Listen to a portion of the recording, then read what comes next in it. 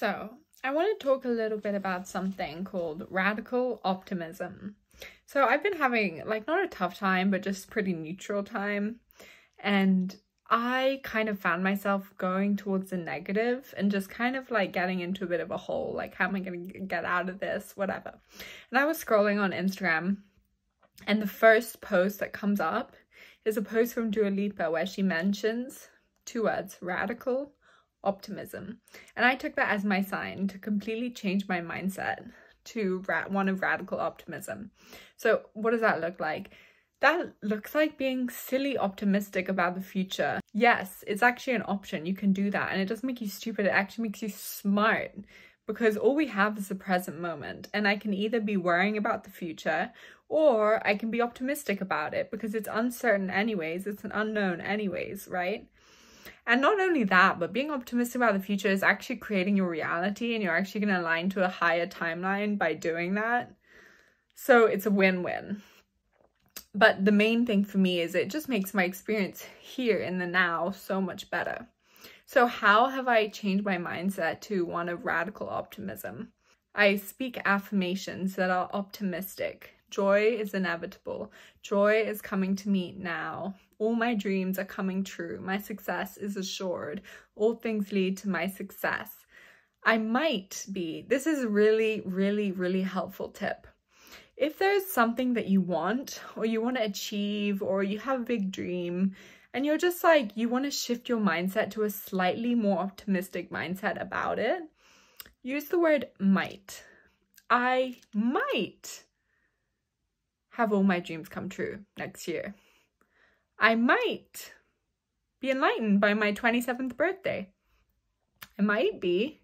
It's nice because your brain can compute that might be true. Because there's infinite possibilities, and that could be one of the possibilities. So you can say, like, really out there shit. I might be enlightened by 27. I might be. Yeah, true. Maybe. And that's fine. No one's calling you cuckoo because you're not saying I will be. You're saying I might be. And it just opens up a nice bit of optimism into your life. Another thing, which I was just doing in the shower, is singing. Can you imagine? Oh, can you imagine? And then filling in the song with, like, can you imagine if this comes true? Can you imagine if all my dreams are coming true? Can you imagine? Oh, can you imagine? Love, joy, compassion, even just a fraction.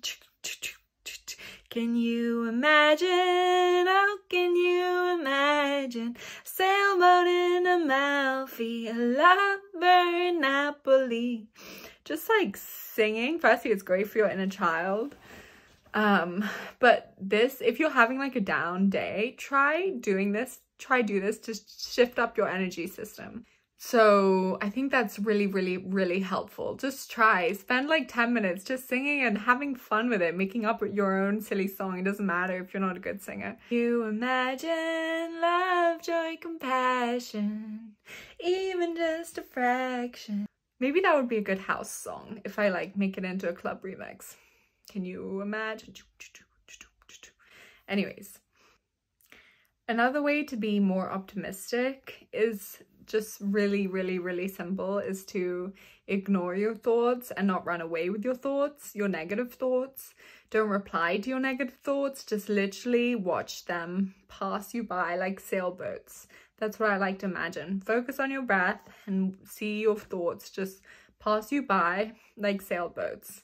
And whether it's like, this is not going to be a good day, or just like negative things, just let them pass and don't even engage, and just focus on your breath. Return to your breath. You can speak some nice affirmations if you want, or you just leave it in the silence. That is powerful. That is transmutational.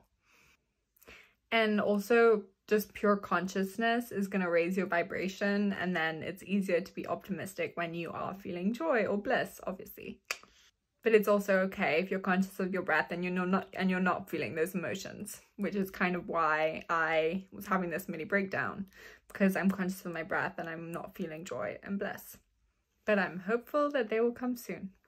Anyways, I hope this helped you. I hope that you can take something from this, and just the power of changing your mindset. It doesn't have to be big things. It can just be really small things, and adding that kind of hint of optimism into your day-to-day that might, maybe it will come true. Maybe it will happen. It's possible. It's one of infinite realities, and it could happen.